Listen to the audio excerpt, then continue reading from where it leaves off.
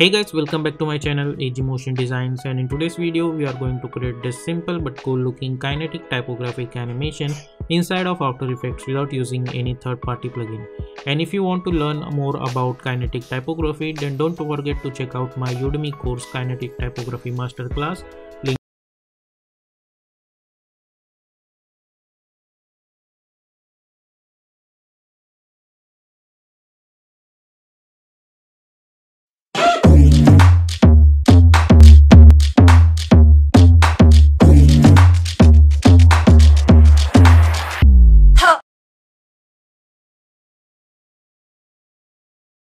So as always, we are in After Effects. Let's create new composition. We will name it as main animation as always we do, and width is 1920, height is 180, frame rate is 30, duration 30, background color is black, and simply hit OK. Go to choose grid and guide option and simply hit on title selection. Now press Ctrl N to create another composition, and height I'm going to choose 100, and let's name this comp as text animation and hit OK. Then press Ctrl Y to create one solid background, and we will lock this layer. Then select our text tool and we will type our text. I'm going to type kinetic typography. Okay, now select this text, press Ctrl Alt Home, go to the align tab, align it horizontally and then align it vertically. Press S for scaling option and scale it like this. Now over here, go to the character menu. Right now I have chosen this stroke, but if you want, then you can choose this white color for this text, and let's delete this stroke for this layer. Okay, then select this and hit Ctrl D and select this uppermost layer, and let's make this yellow and let's hide this. Now I'm going to animate this layer, and for this layer I'm going to select this fill and I'll delete it, and I'll choose stroke color white, and I'm going to choose 1 pixels. Now select this and press P for position, create one keyframe, zoom in a little bit, go to around 1 second, create another keyframe over here, then go to the start and let's move this over here.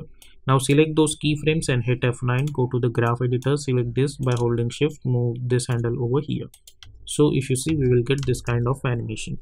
Now at this point I'm going to enable this layer over here, then go to the animate menu and we are going to choose opacity.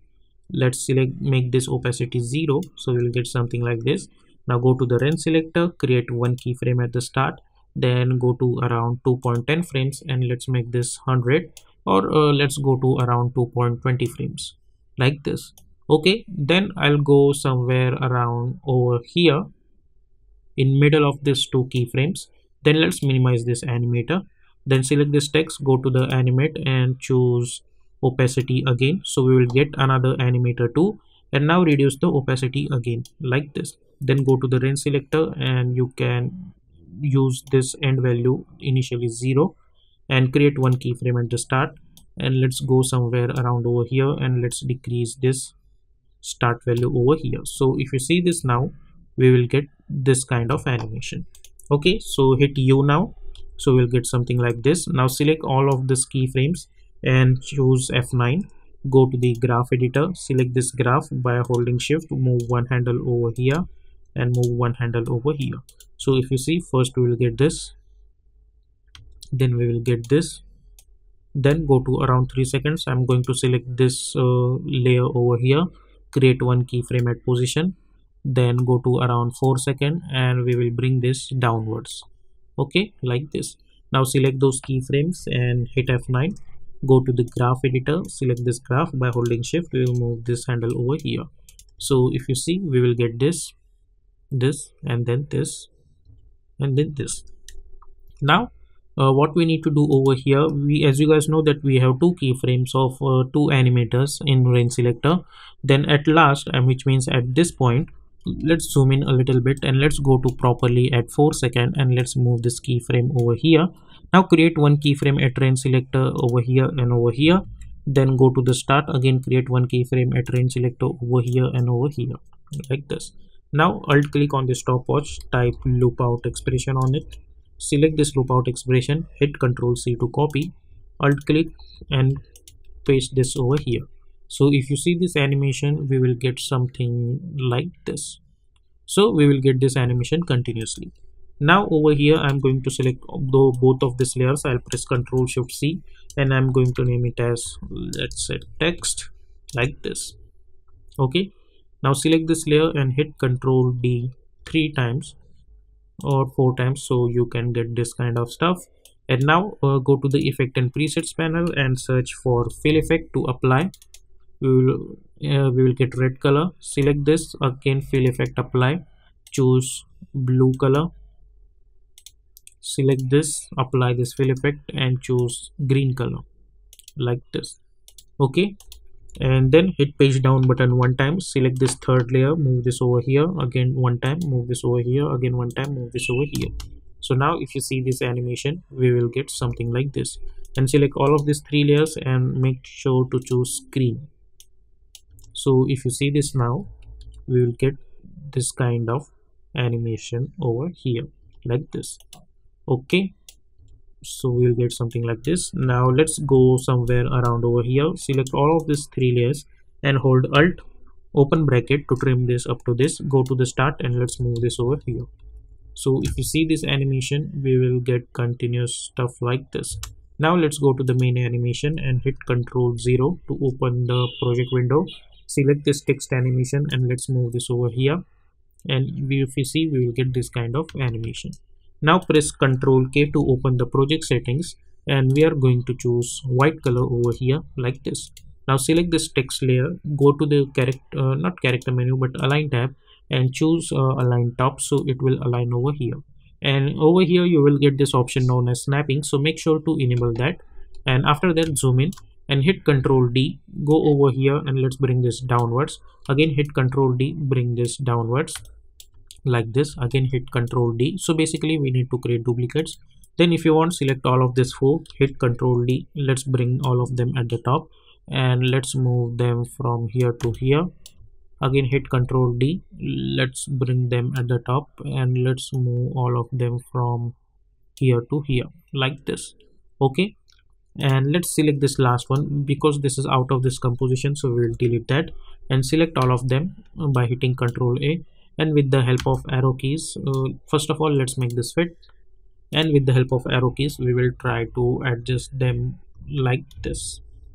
Okay, so now if you see this, we will get this animation like this. Now I want their animation to be one by one, so let's select this 11th layer which is at the top. I want this animation should start first, so what I'm going to do, I'll hit page down button 2 times and I'll move this over here and I'll follow this procedure for all of them.